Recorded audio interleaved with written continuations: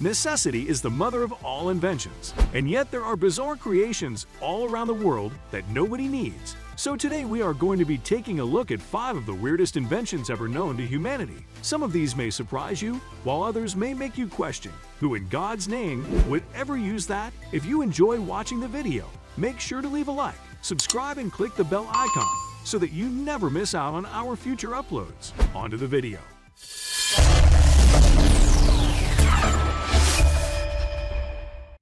Number 5.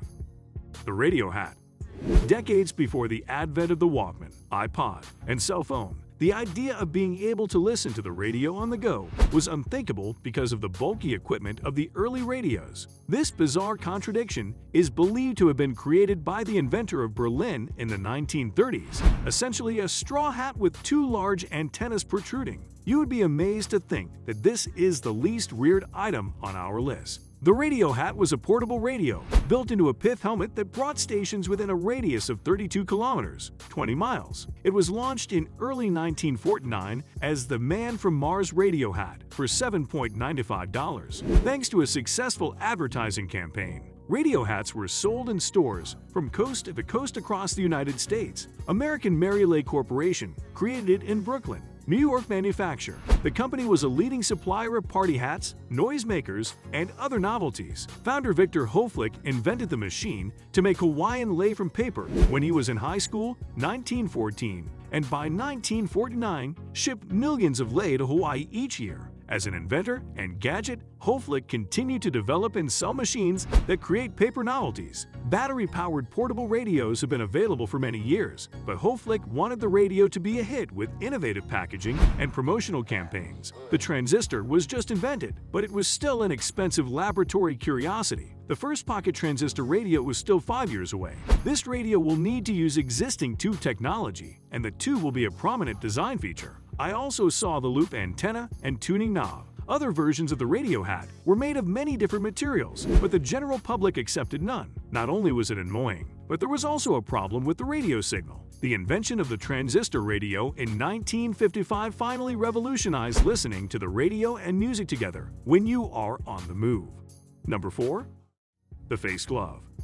No, you're not looking at Dwight Schrute from that one episode of The Office. No, this is not a promotional poster for a horror movie. Developed in the United States at the turn of the 20th century, sophisticated and affluent women use this ominous-looking mask, or face glove, to keep and maintain youthful skin while removing scars and imperfections. The main problem with this unproven treatment, which resembles the straightforward one of airy horror movies, was its implications on health. Designed for a medical purpose, as claimed by inventor and Miller Madam Helen M. Laurie, the mask was originally made of flexible Indian rubber and was intended to be worn overnight. The science behind his claim was that the mask encouraged sweating and open pores. However, worrisomely, the use of materials such as asbestos, sulfur, and lead made the mask dangerous and caused more skin problems than intended. Masks have become popular and other companies have created their own versions. At present, different kinds of face masks are in place, which is made up of skin-friendly materials that help rejuvenate your skin without harming it.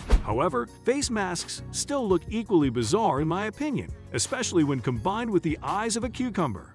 Number 3. The Neckamini.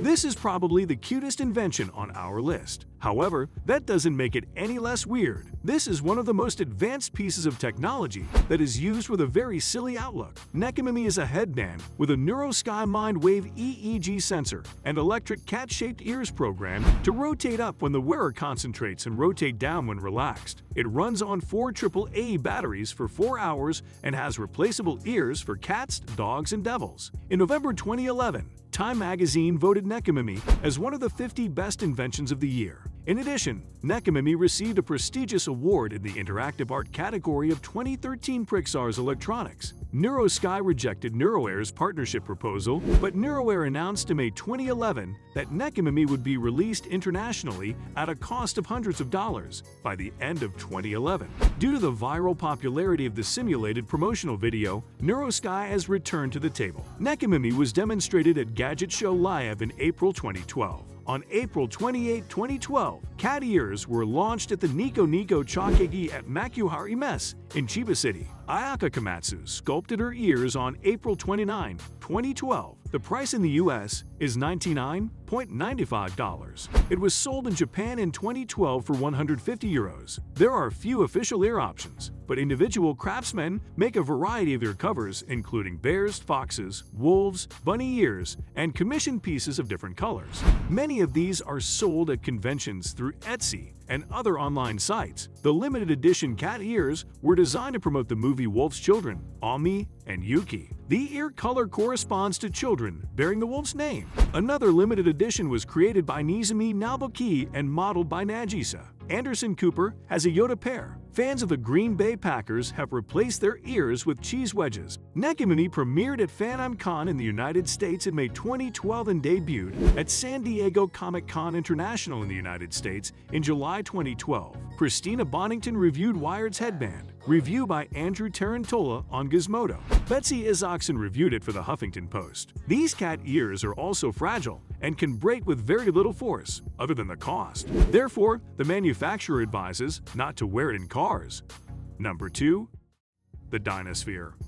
This has to be the most bizarre road vehicle to exist. Look at it. It's literally a wheel you can sit inside of. Dr. Purves built this eccentric car in 1930 with Leonardo da Vinci's sketches as his inspiration. Of course, this isn't the first time Vinci has inspired someone to make a monowheel. As early as 1869, Rousseau, a Frenchman from Marseille, built the first unicycle in which the driver sat on the steering wheel, moved his weight, and steered in the desired direction, basically leaving safety by accident. Large wheels always remain in the rider's line of sight, and sudden braking causes the rider to roll with the wheels as if that weren't enough. It resembles a gerbil running on its wheels. 2 prototypes have been created. The larger one was equipped with a petrol engine that output 2.56 horsepower in response to believing contradictory reports, and ran a 1,000-pound wheel at an exhilarating speed of 2,530 miles per hour, while running the smaller one using electricity. Dr. Purves had nothing but foresight. In 1935, he also designed a bus version of the Dynasphere.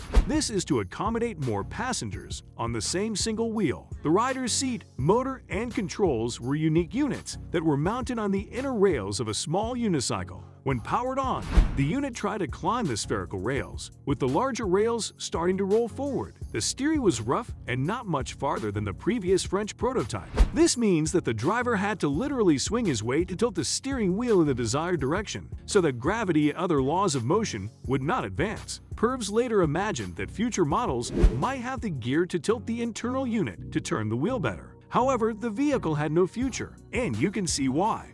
Number 1. The Taman.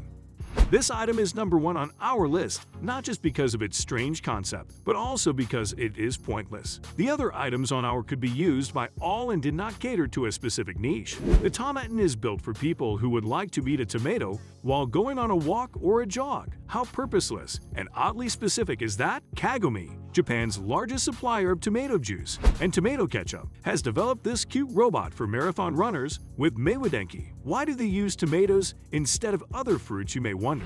Tomatoes contain many nutrients that fight fatigue, is the justification. The machine resembles a humanoid robot, a tomato head with a movable jaw, and a tomato tray. The alpha version of the wearable Tamain was considered inadequate due to the need for attendance. Unfortunately, the final device weighs about 8 kilograms and can only carry 6 tomatoes. If the runner feels like they need a nutrient boost, all one has to do is simply pull the lever on the base of the robot, and the tomatoes will be released from the output chute into the robot's hands. Its arms then rotate forward, carrying the fruit into the runner's mouth. These are the weirdest creations that we could find. Do you have any more peculiar inventions that deserve a spot on the list? Let us know in the comments down below. If you enjoyed watching the video, make sure to leave a like and share it with your friends. Subscribe and click the bell icon so that you never miss out on our future uploads.